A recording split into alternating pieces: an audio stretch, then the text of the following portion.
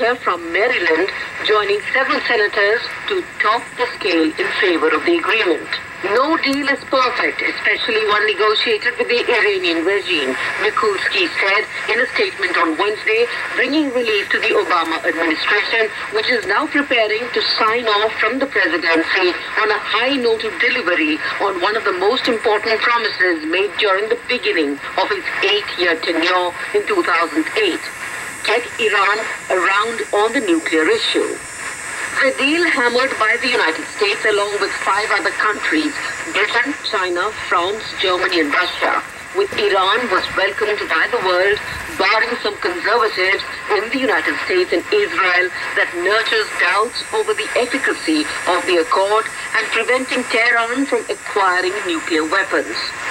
On her part, Senator Mikulski explained her reason for support, stating that the Joint Comprehensive Plan of Action was the best option available to block Iran from having a nuclear bomb, and it was for these reasons she favored the deal. That the Obama administration works closely with party members on the Capitol Hill was reported in the American media, with the prestigious New York Times reporting last week that about a dozen or so undecided Democrats met on the Hill with senior diplomats from the 5 countries who told them that the nuclear agreement with Iran was the best they could expect, and these 5 world powers had no intention of returning to the negotiating table. The newspaper quoted Democrat Senator Chris Coons, who represents Delaware, saying, they, the diplomats from 5 countries, basically said unanimously, this is as good a deal as you could get, and we are moving ahead with it. They were clear and strong that we will not join you in reimposing sanctions. This must have weighed as part of the calculations for the undecided Democrats to take a stand, perhaps aware that even though there is clamor in the U.S. for sanctions, the other 5 countries that were part of the pact would not go along now.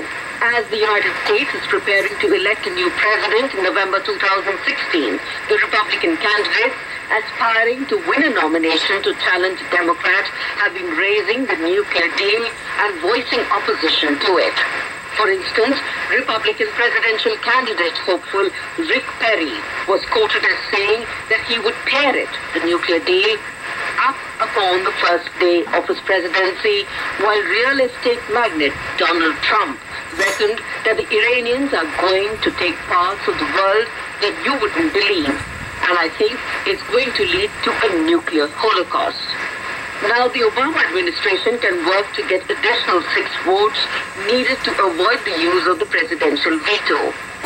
To get supermajority to overturn Obama's veto, the Republicans needed to have at least 13 Senate Democrats and 44 House Democrats to go along with them when the Congress voted on the measure. It is now hoped that the coveted nuclear deal between Iran and the 6 world powers will finally take concrete shape. You just heard today's commentary on Obama wins vote on Iran deal, scripted by K.V. Prasad and read by Maria Albina Michael. This is the General Overseas Service of All India Radio. Before we proceed, let's take a look at today's programs in this transmission. At 0:24 hours IST, that is 21:11 hours UTC, you will listen to the program Film Duet, followed by the program Igniting Minds, a radio documentary on Teachers' Day. At 300 hours IST, that is 21:30 hours UTC, you will listen to the news, followed by the commentary at 3:40 hours IST, that is 22:10 hours UTC. At 3:45 hours IST, that is 22:15 hours UTC, you will listen to the program Women's World. This transmission will conclude at 400 hours IST, that is 22:30 hours UTC.